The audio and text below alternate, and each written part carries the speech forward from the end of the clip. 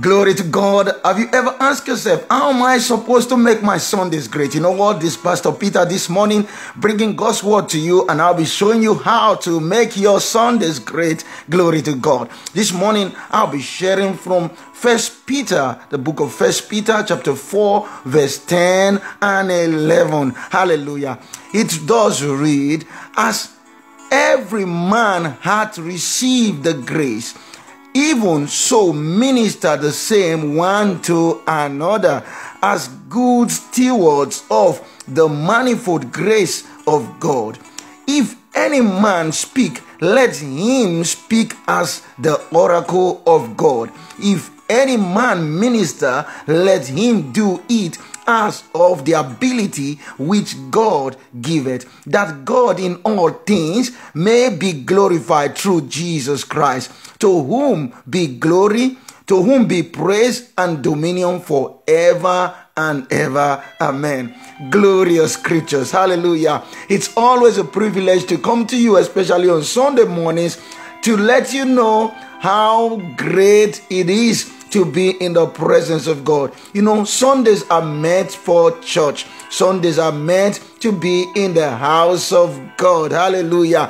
And going through this scripture this morning, I was really encouraged, and I felt I should be able to share the same with every one of you. You know, the Lord had made something complete for us as a complete package for the new creation. For those of us who are born again, with the moment and time you receive Jesus into your heart as your Lord and Savior, the Bible said you become a new creation. You become a new creation. All things pass away, and behold, all things become new. You actually were born into the family of God. At that point, God becomes your father. And because God becomes your father, then there's this longing within your heart to always attend family meetings. Yes, of course. Every one of us knows that it's really good to fraternize with your fellow brothers and sisters within your family, to fraternize with your family members. This is very good. This is important. God created you and made you to live, to be a part of that family, not by mistake. So in the same vein, we have a spiritual family, and that's the body of Christ. And when we get born again, we are supposed to have time to have family meetings where we begin to have fellowship with our Father and with the brethren. This is important. And this speaking particularly to as many of us who have the habit of thinking, oh, I think I can pray alone at home. I think I can, study the word at home alone. I think I can listen to preachings on the internet. Yes, I do internet videos and messages, but I always say to people, don't take this for a substitute to attending church. It's not intended for that. It's meant to complement. It's meant to encourage you, but not to take the place of church meetings. There is something about being in the presence of God on Sundays especially. There's something about having fellowship with your brothers and sisters. It encourages you. It ministers to you in such a special way that nothing else does. And God has not made a mistake for creating the local church. And over here in the scripture that we've just seen, Apostle Peter ministering by the auction of the Spirit, encouraging every one of us as believers. In verse 10 of 1 Peter 4, he wrote to the church, to you and I who are part of the church actually. He said, as every man hath received gift. So it lets me know that every born again child of God has a gifting of the Spirit. Yes, every child of God, every born again child of God, we have a spiritual gift. And he said, as every man has received gift, take note, you received it. I received it. We didn't. It's not by a special personal effort that we have these giftings. We received it, and because we received it, we should be accountable to the one who gave it to us as a gift, to the God who gave it to us. Jesus talked about the parable of the talent, when a master gave talent to some servants while he was traveling, and when he came back, he called them to give account of how they used those talents. So you and I, the moment and time we got born again, we have some giftings of the Spirit, especially when we receive the Holy Ghost. But we are not supposed to keep those talents like one of them did, dug the ground and put the talent under, but to use it. Yes, because God is an investor. He's invested his talent in you, and he expects you to use it to bless his people. Take note, his people, not primarily yourself. You don't use the gift for yourself alone, but primarily God gives his gift to us in order that we be a blessing to the people. For instance, the Lord has let me know that he's giving me the grace to teach the word, to be able to minister the word. And since I started doing that, I know I am blessed by it. But then primarily, the object of this gift is to be a blessing to others, to the church of God. And I should do it right, because I'm going to give an account of how I use the gift if I don't do it. Likewise, you, it may not always be teaching. So, Pastor, you're talking about preaching. I don't know how to preach. No, it may not always be preaching. It may not always be teaching. It may be ministering one way or the other, help one way or the other, an advice one way or the other. Maybe God has given you the spirit of wisdom, of knowledge. You are supposed to use that to bless God's people. And you don't do that when you are seated in your room. You don't do that when you are seated in your sleeping in your bed on Sunday. You do that when you go to the house of God, when you are fraternized with other believers. Yes, you say, oh, I thought it's only pastor that ministers in church. Yes, pastor may teach the word from the pulpit, but you as a fellow believer, you could be an encouragement to a brother or a sister by your side. Exactly. And that's what this scripture is saying. He said, even so minister, he said, as every man had received the gift, even so minister same one to another, as good stewards of the manifold. That word manifold in the King James is actually, it does means many-sided grace of God.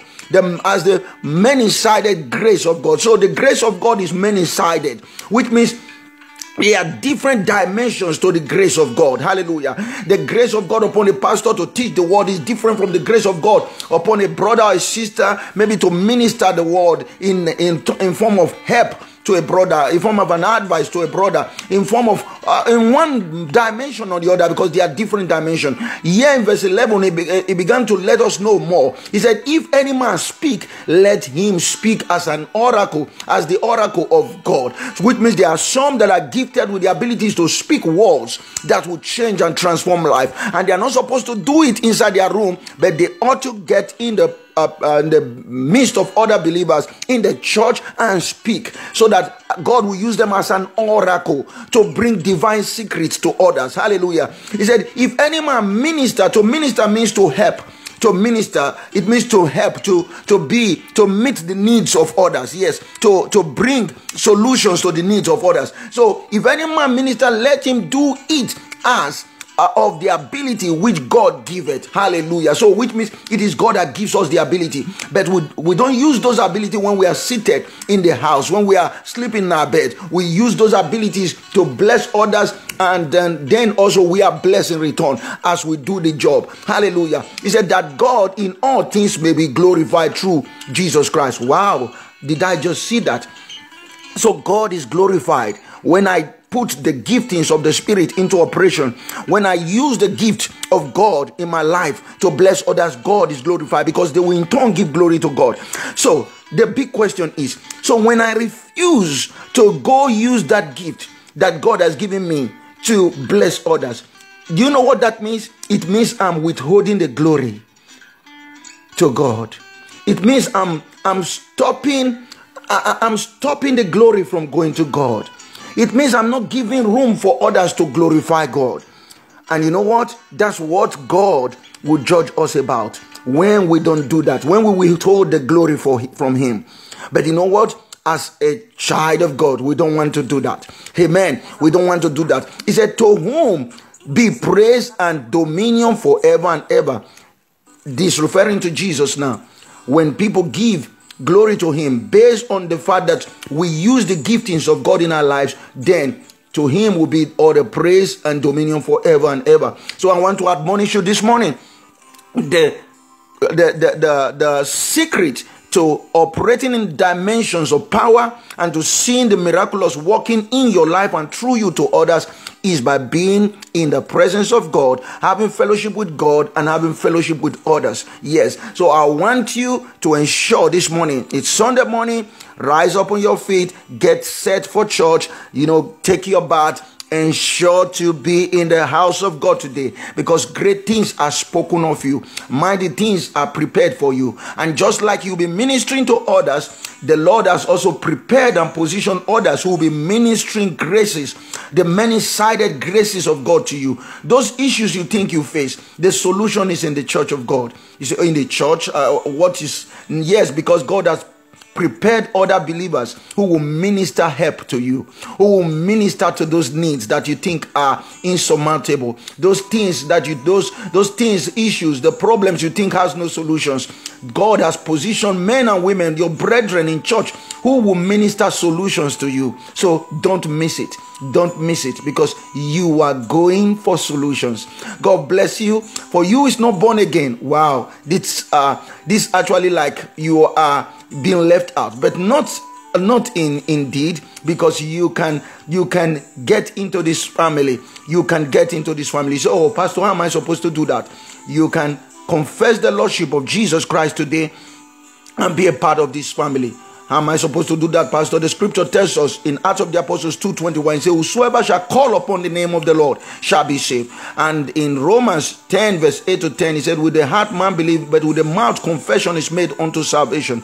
You want to declare the Lordship of Jesus Christ over your life right now. You say, Father, in the name of Jesus. Yes, repeat after me. I come to you just as I am, a sinner. I've heard your word, but I see from the scriptures that you sent Jesus Christ as the perfect Lamb of God that took away the sins of the world and therefore took away my sins. Today, I confess Jesus as the Lord of my life, and I have been translated from the kingdom of darkness into the kingdom of God's dear Son. Today, I declare I am born again according to scriptures. And if you made that prayer from the depth of your heart, you are born again. Welcome to the family of God. Look out for a Bible-believing church in the city where you live. Join that church so that you be groomed up and trained in the things of God. I want to admonish you to ensure, especially today, to go to church. If you live anywhere around Padova in Italy, I want to invite you especially to be a guest at Healing Grace Christian Assembly via J Avanzo number 17. If you live in any of the adjoining cities like Treviso, Vicenza, Ferrara, Rovigo, Bologna, Venice, Mestre, you are as well invited to come around. And as soon as you come out from the Padova train station in the Acela direction, you find a building before you where you have the Polizia Locale. The same building, we are right there, number 17. Just climb, go into the yellow door post and climb to the first floor, and you find us there. By 10 o'clock in the morning, we have our Sunday schools, and by 11 o'clock, we start in the main service. On Tuesdays, we have our prayer meetings by 6 to 8 p.m. 6:30 rather to 8 p.m. So we'll be expecting you with open arms. Yes, with open arms. Do something good this morning. Ensure to help your brothers and sisters and friends start a great Sunday by sharing this message with them. There's too much bad news in circulation. You want to share good news here. So share this good news with them to help inspire their faith this morning. Exactly. And if you've not yet subscribed on our YouTube channel, ensure to do so. The name is Peter Asiazobor on YouTube. Ensure to subscribe and turn on the notification bell so that anytime we post new videos or audio formats of our messages, you will be one of the first to receive it. Yes, God bless you. And I want to wish you have a great Sunday. God bless you.